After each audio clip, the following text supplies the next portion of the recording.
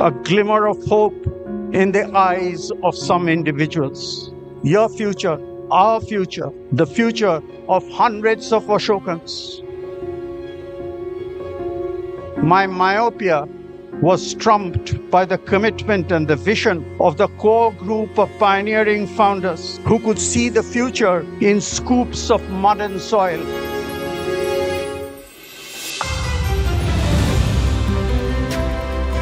Today is a big day for all graduating students. Congratulations to each and every one of you. Well done and richly deserved.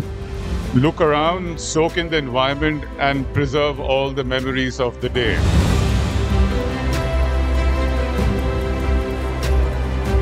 Today is a special day for you. Relish the feeling of success. Make memories. Take a lot of pictures with your friends and families and enjoy the sights and sounds of the campus you have called home for so long.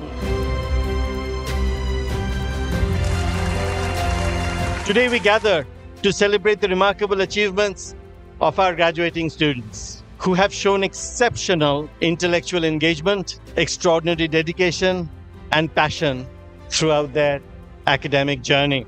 Not only is this a milestone moment in their lives, it is also for the university as well, for Ashoka completes 10 years of its existence.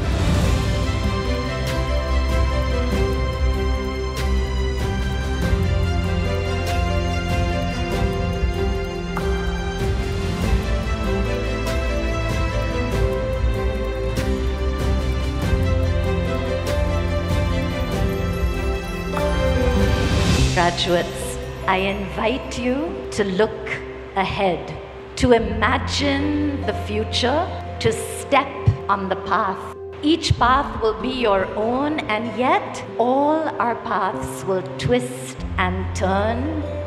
All of our paths are connected.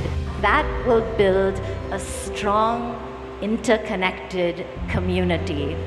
And perhaps that community is the preparation we need for the uncertainty of life.